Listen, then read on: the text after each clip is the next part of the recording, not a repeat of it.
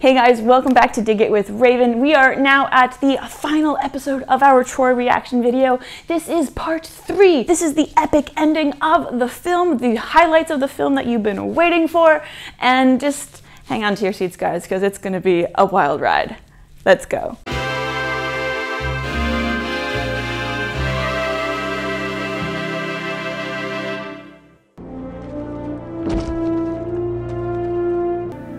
Oh, there's Helen now. That's right, look what you did. Look what you did!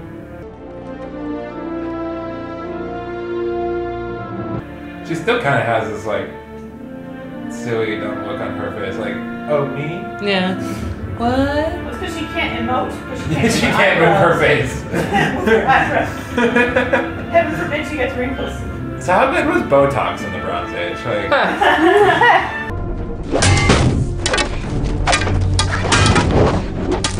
At least in the film, he doesn't run away. mm-hmm. Yeah. You know, in the Iliad, he just like runs away from Achilles.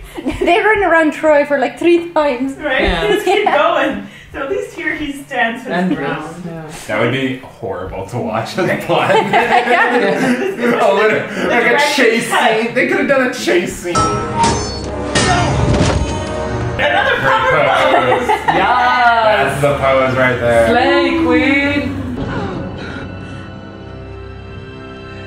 Oh, Helen, don't go comforting her. Come on.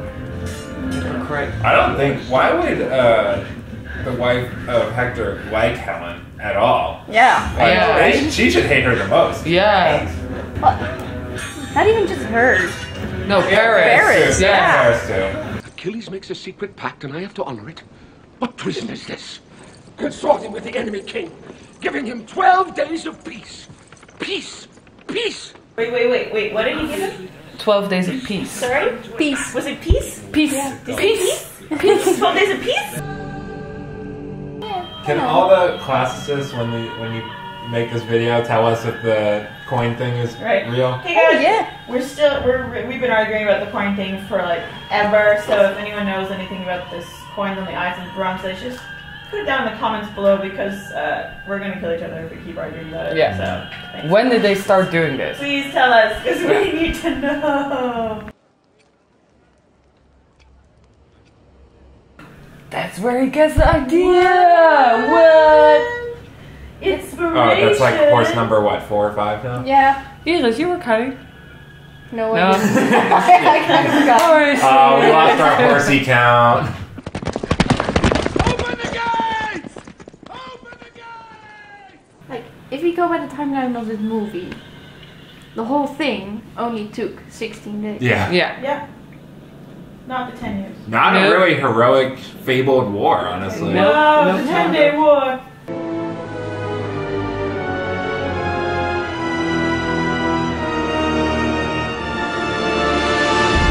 So, on the Trojan Horse. We could do an entire episode or even 2 talking about all the different inaccuracies of the Trojan Horse that's in the movie, but we'll just stick to a few of the main ones here. The main one is that Achilles wasn't even alive by the time the Trojan Horse came to being. He had been killed beforehand. So the whole dramatic love hunt for Briseis at the end by Achilles is totally made up and is a Hollywood dramatic ending that we all love for Hollywood purposes. I think we should burn it. Burn it, my prince. It's a gift to the gods. The prince is right. This is the only good idea Paris had the entire time, and now they don't listen to him. Yeah, that's Burn true. it!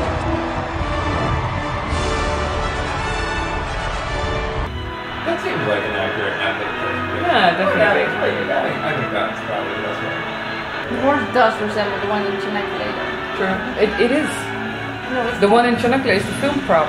Oh, really? Yeah. Oh. That's a Greek statue. Yeah, Yep. definitely a Oh. horse. Yeah. Damn it, I'm so confused. Me too. It's a long way, quick. Hurry, there's a tunnel.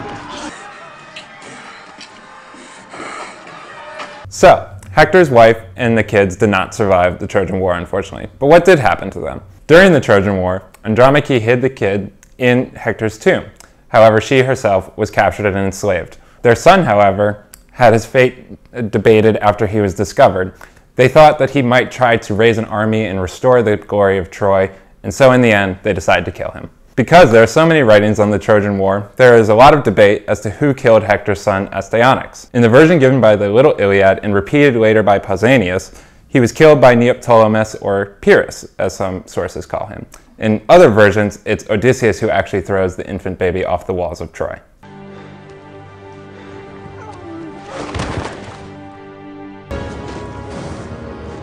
I kind of don't mind it though that he died. No, definitely, because he's painted as the villain in this movie for sure.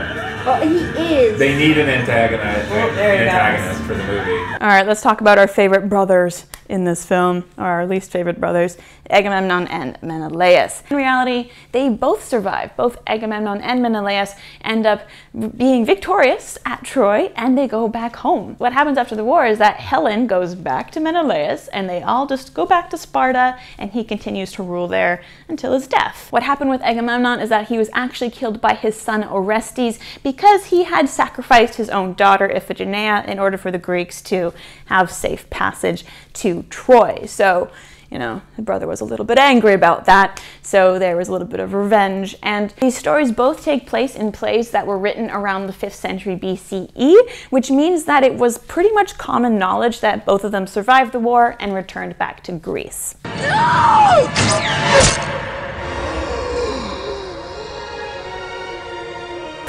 Ooh. But okay, there's one thing I still don't understand. If it was his only vulnerable place in his body, then how come still, like, it's normally you don't die when you get shot in the heel. Maybe was it poison? Yeah, it's poison. It's in the cycle, it's poison. Yeah, but now true. here it's just like... You could have also made the argument that like all of his vulnerability is packed into his heel. Yeah. So we've all heard the term Achilles heel before, and if you didn't, then you at least know where it is on your body, right? Legend goes that the mother of Achilles, Thetis, was so afraid of him dying that she wanted him to have the best protection as possible. So she dumped him into the river Styx, but you can't let go of a person when dumping them into the river Styx because they'll die. So she held him at his ankle, the part which we still call the Achilles heel. As such, he became invincible everywhere on his body except for the part which his mother held. Although Achilles' death is predicted into the Iliad, it's never actually told. It is described in later Greek and Roman writings that take place after the Iliad. Achilles may not have died actually from a wound to his heel, because the myths surrounding the story are not the same. He could actually have died from a wound to his torso, his knee, or whatever, just wherever a poisoned arrow would kill you, which is basically everywhere on your body. That part is true. So the poisoned arrow of Paris is the same in every myth. In the movie, however, there's no poison arrows, which is like the part of the myth that stays always the same, but they just shoot a bunch and he's dead. Paris! Don't! Except that he still doesn't listen. No. Like, she's begging him to not kill him. Paris definitely does whatever he wants in this movie. Like, I get it, he killed your brother, but like... Or your brother killed his cousin, and...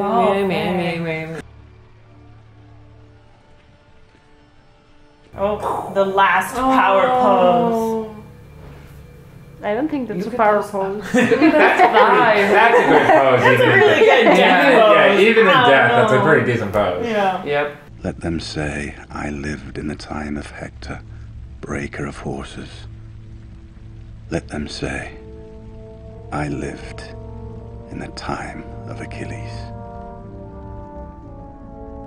Yes! Woo! We did it!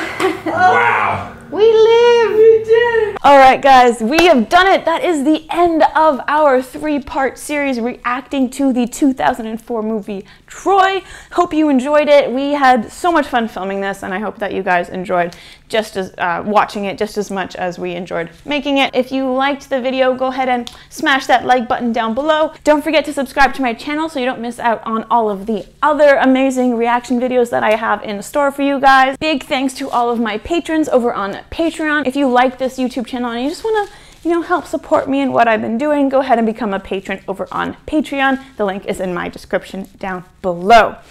And as always, stay dirty, my friends.